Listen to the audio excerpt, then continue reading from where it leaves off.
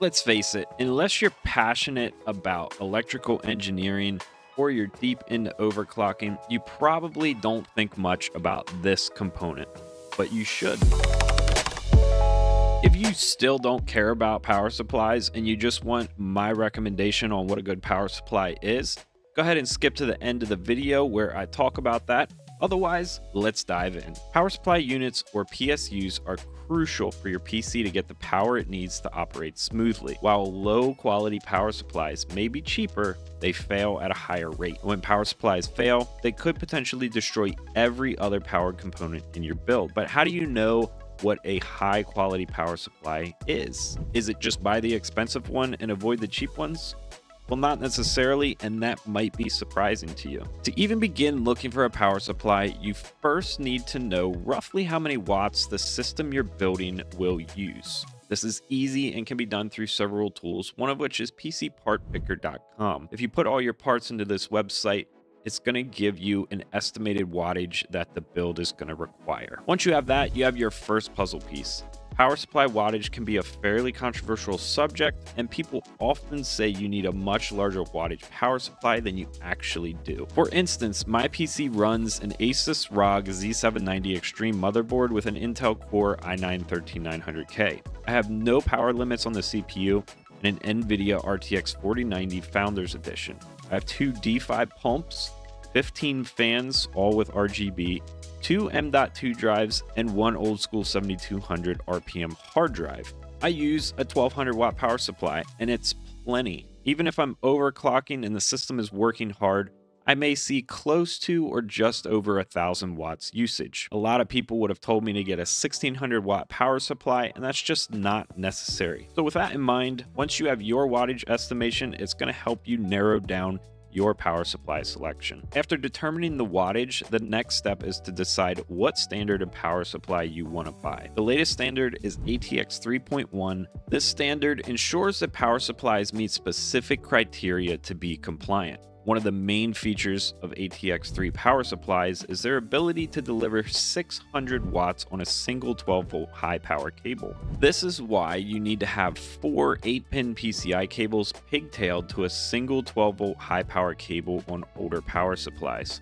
The previous ATX power supply standard had 8-pin PCI cables delivering 150 watts per cable. Now, purchasing the latest standard is not necessary to operate the latest generation of parts, but there are benefits. There's going to be fewer cables that you need to manage, and the tighter power delivery tolerances with ATX 3 can improve your system's performance, especially when it comes to overclocking. The last decision to make before starting to look for a power supply is what efficiency rating you want.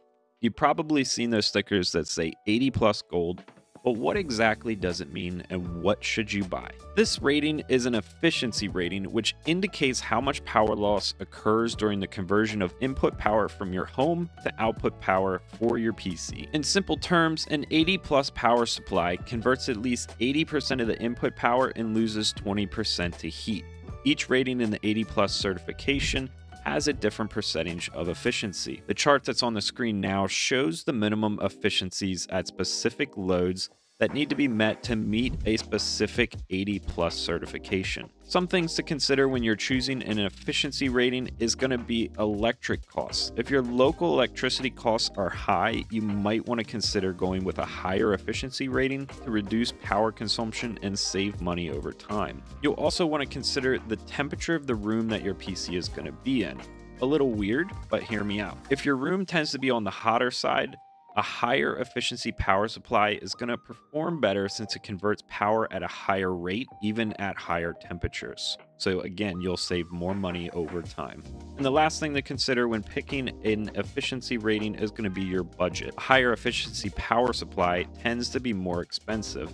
So if you have a lower budget, consider a power supply on the lower end of the certification scale. Keep in mind that ATX 3 certified power supplies only need to be 60% efficient with a 10 watt load. So just because a power supply meets ATX standards does not mean it also meets 80 plus certification. It is a separate and additional voluntary certification that power supply brands and manufacturers can choose to undertake. Personally, I prefer 80 plus gold power supplies because they strike a good balance between cost, efficiency, and quality components, and they offer a much wider selection of power supplies to choose from. Now that you have those things picked out, you can finally start to actually look for a power supply.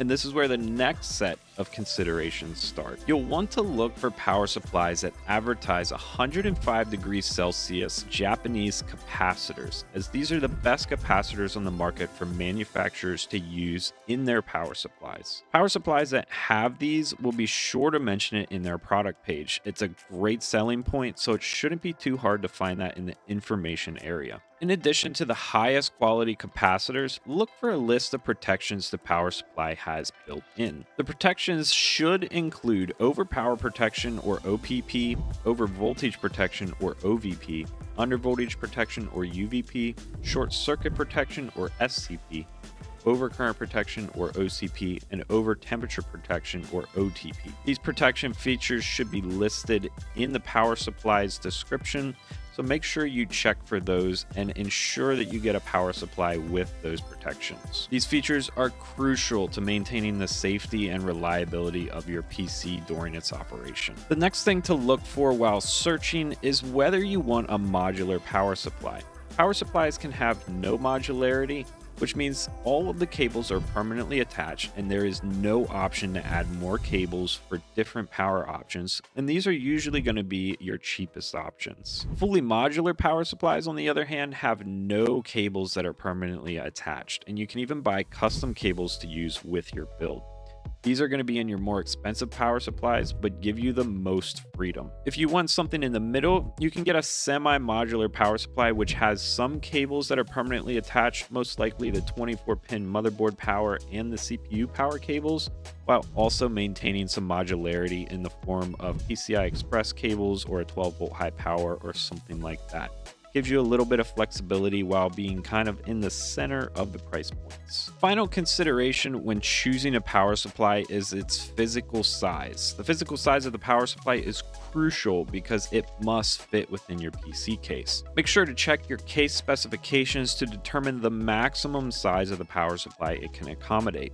Then compare these measurements with those provided in the power supply's information page to ensure a proper fit. So now that you're armed with all of that information, you can pick a great power supply that fits in your budget, is safe for your system, and gives you peace of mind. But if you still don't know what to pick, I personally have found a lot of success with Seasonic power supplies. I've been running a Seasonic PSU in my build for over a year now with no issues. They're my go-to for new builds. I recommend the Focus GX series for budget builds and the Vertex GX otherwise. They are both ATX fully modular power supplies with cables included. They have Japanese 105 degrees Celsius capacitors, and they come in various wattage amounts. They really cover all the bases for almost all builds. And the power supplies have reviewed extremely well for exceptional power delivery and build quality. As a disclaimer, Seasonic is not a sponsor of the channel, and I purchased my Vertex GX 1200 with my own money. If you're interested in these power supplies, check the links in the description.